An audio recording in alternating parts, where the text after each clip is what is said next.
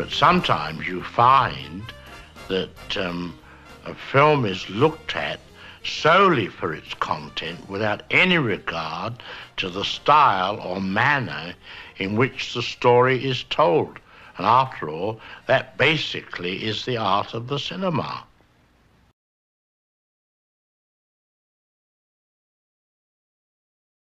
In Alfred Hitchcock's mind, nothing is more important than the audience. Everything is designed specifically to make his movie experience enjoyable for the viewer. Every possible way that could bring you into the story, the better, to draw you in to what the characters care about. One way he draws you in is with faces. That's the first thing you notice as you look through clips of Hitchcock films, the amount of emotions shown on the faces of the characters. Emotion, in Hitchcock's world, is the starting place. It's the ultimate goal of each scene, to get as much emotion as possible out of the characters.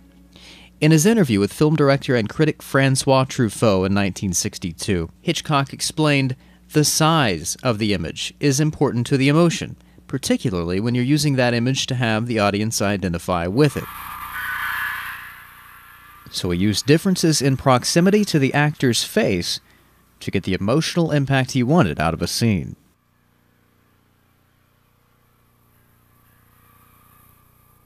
By zooming in, he could show that a character was suspicious. Or by using a wide shot, he could show emotional distance between the characters. The closer you get to an actor's face, the more emotion you'll get. Hitchcock selectively used close-ups and wide shots in order to control the intensity of a scene, almost like a composer selecting notes for his score.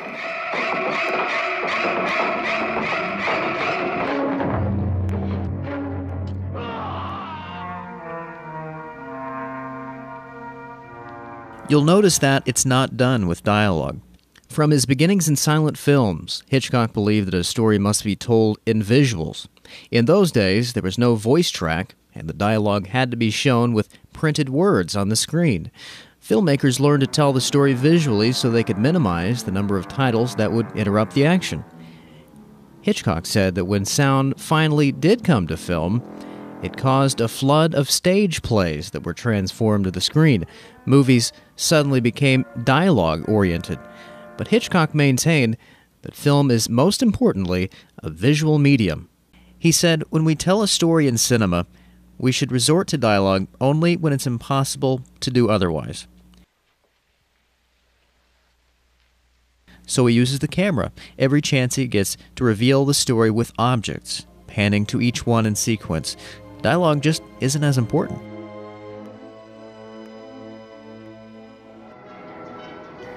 Good example of visual cinema, this a scene from Rear Window. There's the street. This is the apartment complex. And we pan inside to see Jimmy Stewart sleeping. And we see he has a cast on his legs, so obviously he can't go anywhere. So he's confined to a chair. We go over to his camera.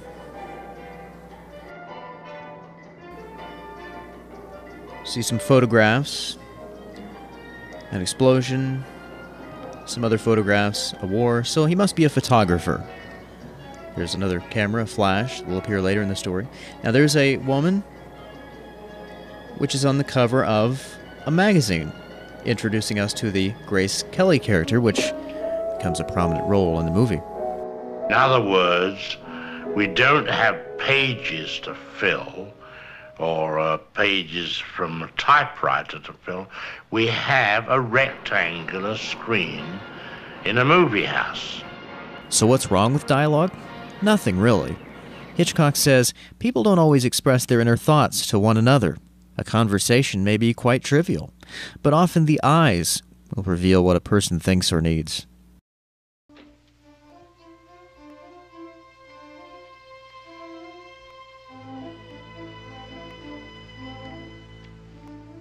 He does it with point-of-view shots. See, I'm what they call a purist in terms of cinema, as much as I can. Now, I'm inclined to go for the subjective. In other words, the point of view of an individual, so that visually you do a close-up of him, then you show what he is looking at. Then you cut back to the close-up and you see his reaction. This is a really good sample of the point of view shot, showing Hitchcock's technique on point of view. He sees the car, we see the car. He sees the man, we see the man. And so notice how it goes back and forth.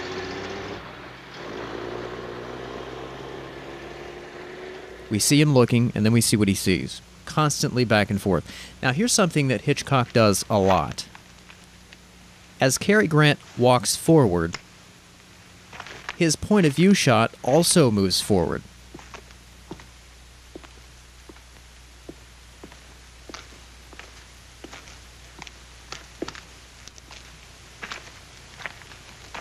Huh. And of course, dialogue means nothing. Hot day. Seen worse. By using point of view, you can put anything into the character's mind. In fact, it becomes so effective that the expression of the actor's face really isn't all that important. For example, we can use this reaction shot from Jimmy Stewart in Rear Window. In this version, we're showing him looking at a man with his dog outside.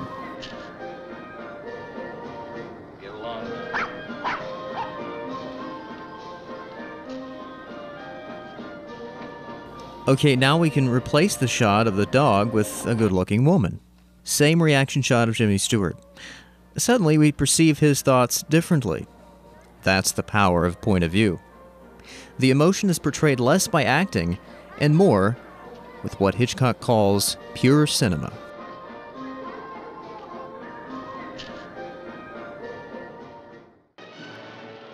Hitchcock takes that a step further with montage. Montage editing is when a scene is divided into close-ups and shown in succession. This is the way we perceive things in our mind. We see snapshots of details, and then we combine them together.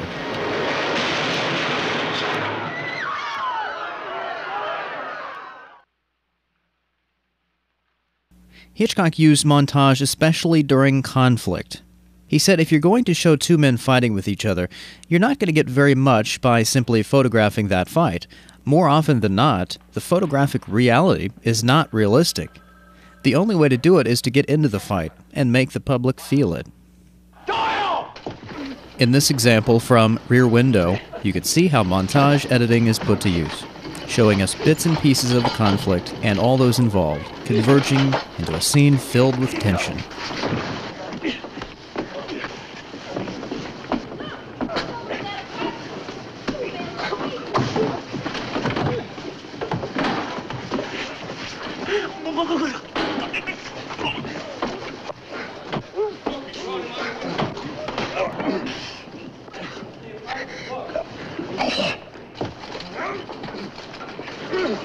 Doyle!